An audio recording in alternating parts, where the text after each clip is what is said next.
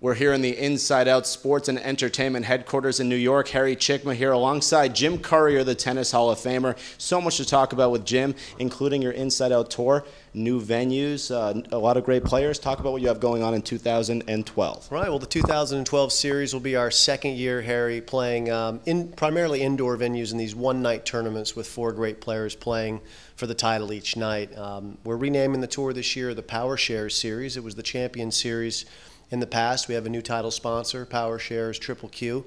So the tour, the umbrella sponsor is now Power Shares, so it's Power Shares Series. And we'll be playing a little bit later this season. Last year we started in mid-September, and this year we're going to start about a month later. And pretty soon, right after Wimbledon, we're going to be announcing the full roster of the 12 events with the dates, the venues, the players that will be playing. But we're in heavy grind mode right now, getting everything set for our launch date to get everything ready to go for a big fall season of Power Shares Series tennis. And such a great vibe right now in American tennis. The Davis Cup is on fire. You, of course, leading the team right now as the head honcho. I mean, everyone's talking about how American tennis is back. John Isner's playing well. Marty Fish, Roddick took down Federer. John Isner did on clay. So tell me about your team. Well, the team this year is really been riding largely. We had Marty and John both play excellent tennis in Switzerland, and Marty picking up 2 points for us with the doubles as well with Mike Bryan. So he really was doing some big work there. But John's upset win over Federer was definitely kind of the talking point, I think, of the weekend, and I think it showed John that he's capable of dominating anyone if he plays the way that he should play. And he's carried that on into the next Davis Cup round where Marty was unable to join us. Ryan Harrison stepped in for him. And John and the Bryan brothers really went out there and got it done. And John took care of two terrific tennis players, Gilles Simon and Jo-Wilfried Tsonga, and was never really in danger of losing either of those matches. And then Bob and Mike Bryan are the world's best, and they prove it time and time again in Davis Cup. And then we got some valuable experience for Ryan Harrison, and he's going to be a factor for us as well. So coming down the line for us, Harry, we have the semifinals after the U.S. Open, so we get a bit of a break.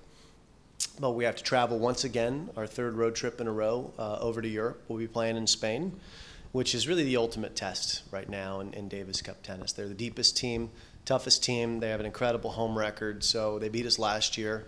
But we'll come firing. We're going to take our chances, and we'll see what happens. But it's been a pretty fun year so far because we've won 2 matches that on paper we shouldn't have.